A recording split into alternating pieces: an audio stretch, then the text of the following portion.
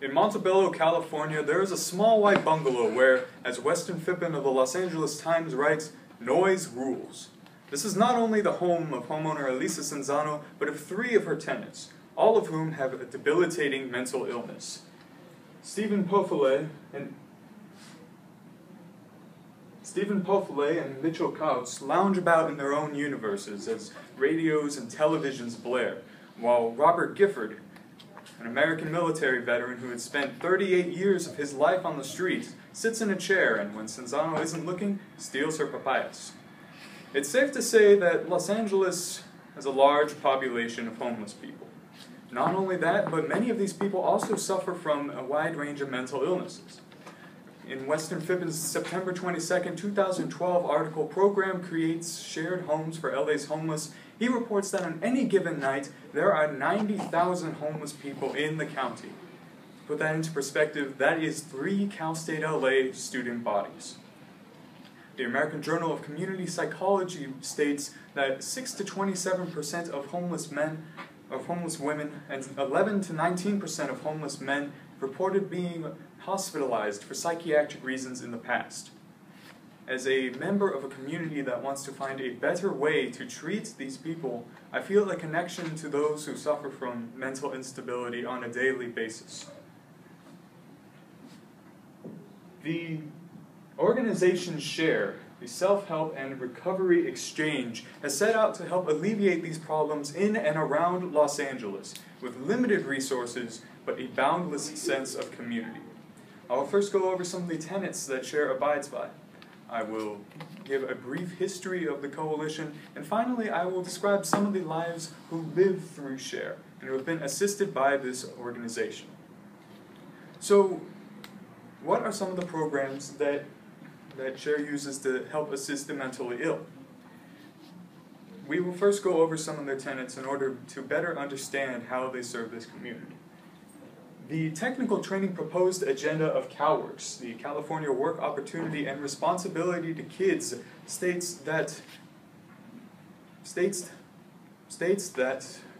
the Department of Mental Health has funded SHARE to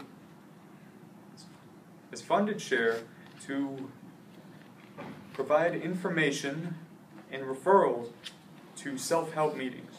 This is one of SHARE's chief purposes. According to the agenda, they provide information for, quote, more than 9,000 self-help meetings in LA, unquote, as well as assistance for existing self-help meetings.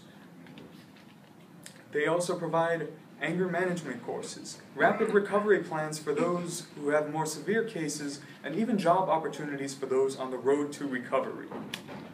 In 2005, SHARE opened its collaborative housing project, in which homes would be provided to those with severe mental instability, addiction disorders, and other conditions which affect both the housed and homeless populations.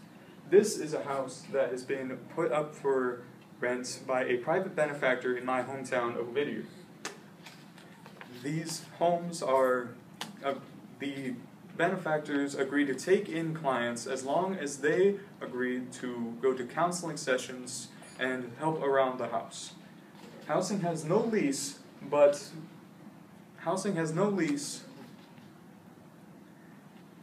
clients must have a monthly income of close to $475 or Social Security income. So these are a few of the programs that SHARE has put into place to help assist this community. But how did this coalition come to be?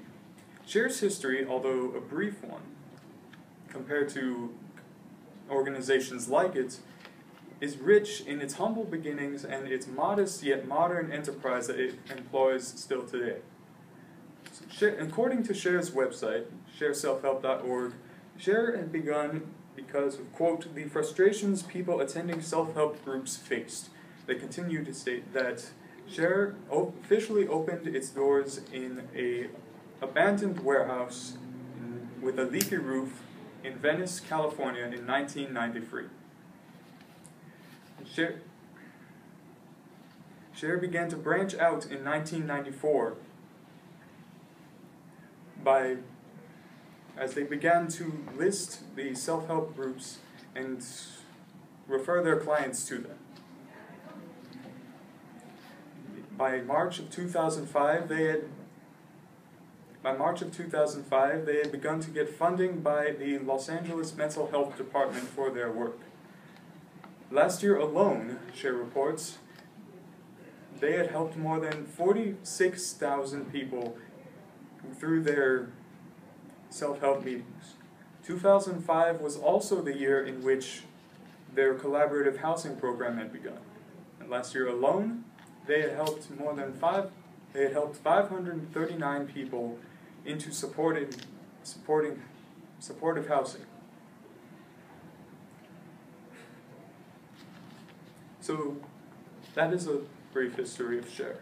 So who are some of the people that live with this organization? We have had a brief meeting with Mitchell, Stefan, and Robert. So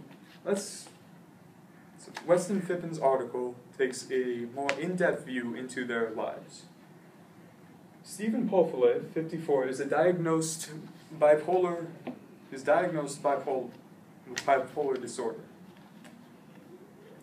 He pays a monthly rent of $475, as do the rest of the tenants. Mitchell Couts, seen right here, is a diagnosed schizophrenic.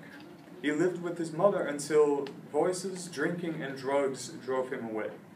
He lived in rehab until he was able to find Share, and now lives with his self-proclaimed best friend, Stephen Pofele. Robert Gifford, seen here, is a veteran of the American military and spent 38 years of his life in the streets of LA. He too lives with the other two tenants in Share housing in Montebello.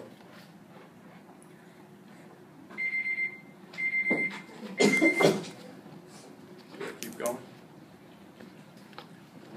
These tenants are more like them, abide by a set of rules, and agree to pay rent. And their homeowners, in exchange, provide house services and carry the liability of the tenants. They also agree to attend classes in which they, quote, learn to maintain a healthy environment.